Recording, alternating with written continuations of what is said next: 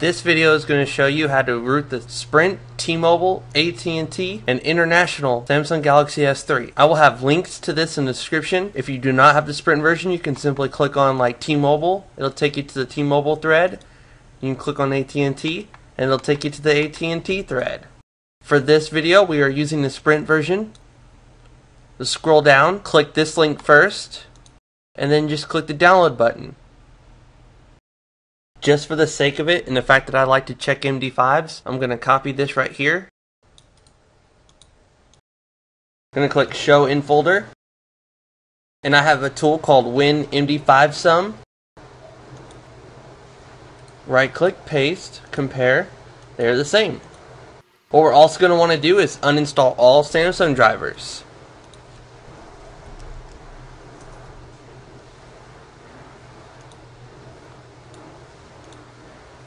Just type S, Samsung USB driver, uninstall, yes.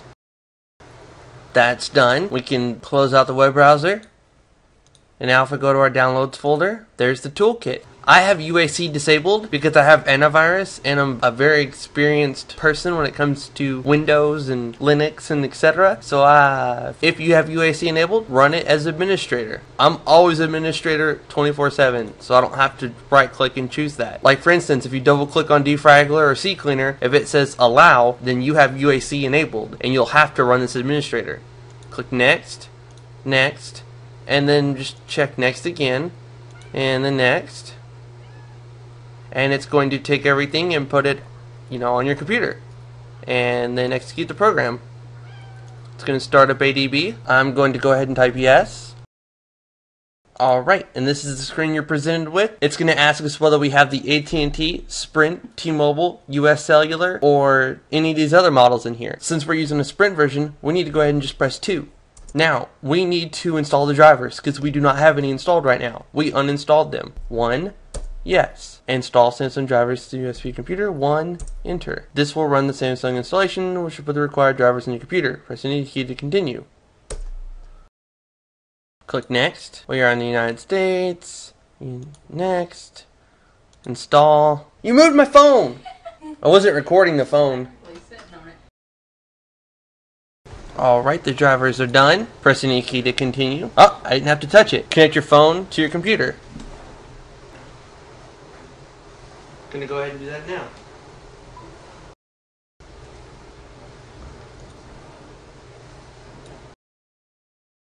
Okay, so at this point we do need to reboot the computer.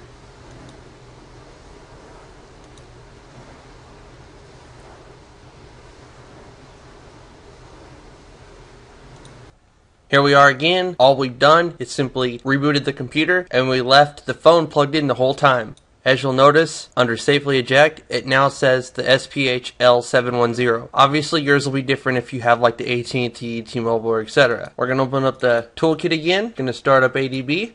We already know we have the latest one, so we'll go ahead and press no. Again, we'll choose that we have the Sprint version. Of course, you'll choose whatever you need. And for rooting options, press 2.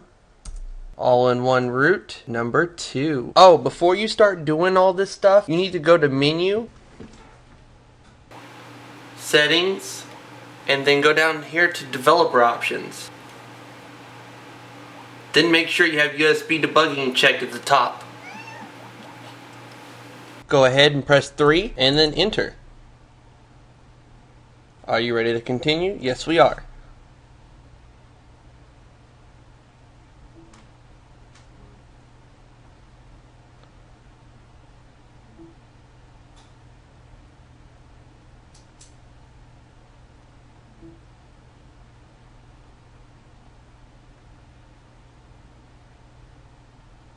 Alright, it says make sure auto reboot and F reset time are ticked in Odin and nothing else. Sweet. Click on the PDA button and browse to the Samsung Galaxy S3 Toolkit folder.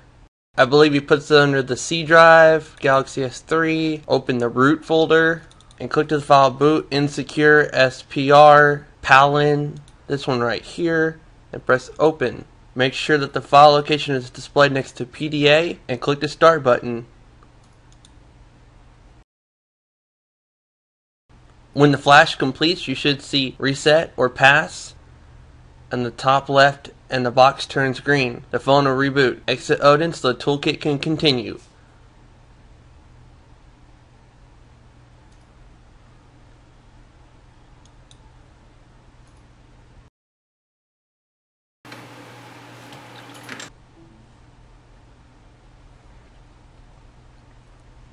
At this point we haven't done anything. It looks like it's fixing to continue.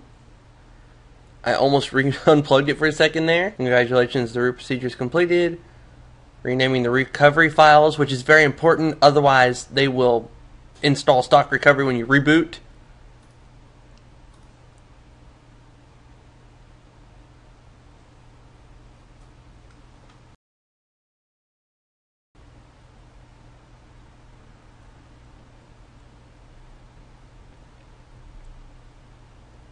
Holy cow.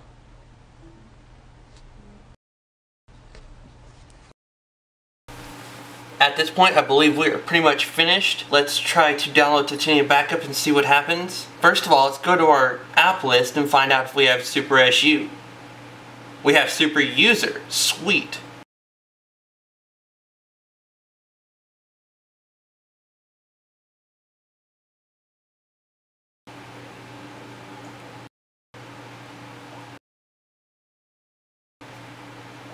Let's see if it asks for root permission.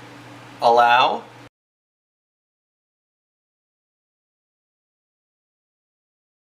That's just a warning telling us we need to allow for unknown sources.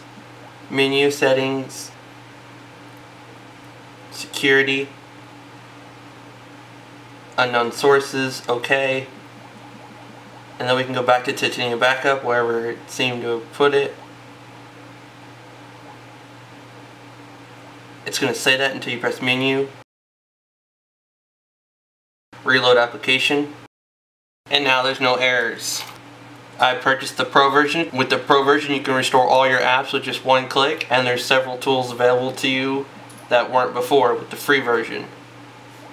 There you go. And it's pretty simple from here. Just press menu, preferences, and you can enable Dropbox or Box.net or Google Drive or all three, it's up to you. And now they have check marks, and you just go to schedules and you'll run Dropbox. That will take everything. Well, let's do it now, why not? Log in, press allow.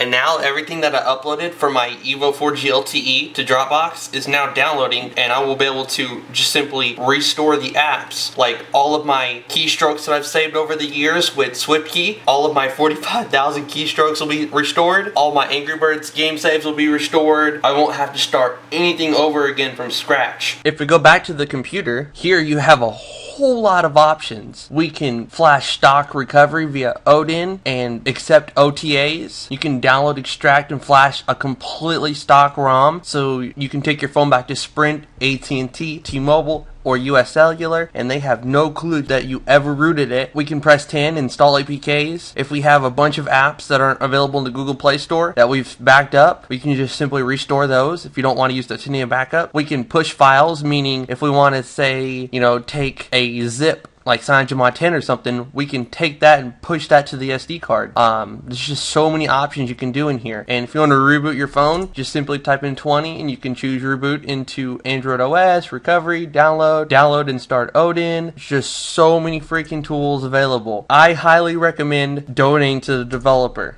Pressing 25 will let you donate to Mskip. This person does not get paid at all unless he gets donations. I've already donated to him when I used his Galaxy Nexus toolkit, and I will donate to him again when I can. His tools are way simple. You pretty much just choose the option you want and the toolkit does everything for you. This will probably go through tons and tons of updates. I know for the Galaxy Nexus, it's gone through so many revisions. He's added so many different options. If there wasn't something before, the next version might add it. If something wasn't working, the next version will fix it. Mskip is an awesome developer. So you might be asking yourself, what now? You're rooted. Well, there's several things. Now that you have custom recovery installed, you can easily install a custom ROM. Like two of my favorites are CyanogenMod 10 and AOKP. There's even a Jelly Bean version of AOKP available. If you want to stick with what you have, you can easily download and install the latest Jelly Bean leak that's available for the Galaxy S3. On top of that, You can easily flash it using Chainfire XDA's mobile Odin root app. I purchased it and I will be making a video on how to use it and walking people through it. Also, there's an app he made called Triangle Away that requires root, and you can simply reset the counter on how many times you flashed a ROM. So right before you flash it stock, I'm assuming you can reset the counter to 0, flash it stock, and nobody knows that you ever flashed it. And of course, like you saw, you can just restore all your titanium backup data from another phone onto that phone, and it's like you never switched phones or left off anywhere. There's several awesome uses for root, and mskip made it very, very easy with just a few clicks to root your device and enjoy all the benefits of having full control of your phone. If you have a few dollars to spare, please send it his way. He's put a lot of time and effort into this tool. He is an awesome developer that cares a lot about his work and responds to questions pretty quickly on XDA. If you want to help me out, it's really simple. Please give this video a thumbs up by clicking the like button. If you enjoyed it, please give it a thumbs up. And if you want to save it and watch it later, feel free to add it to your favorites. You'll be able to come back at any time and rewatch it. If you need to flash your phone stock or something, the tool does pretty much anything and everything you'll ever need to do with your Galaxy S3. And by the time you watch this video, it'll probably be on version 5.0 or 6.0 or etc. because it will see many updates throughout its life. My name is Josh. My username stands for What Would Josh Do. I do videos on the Galaxy Nexus, Galaxy S3, Evo 4G LTE, Evo 3D, Transformer Prime, and I plan on getting future devices like when the Galaxy S4 comes out. Feel free to check out my channel and subscribe if you like what you see. Again, this is What Would Josh Do, and I'm out.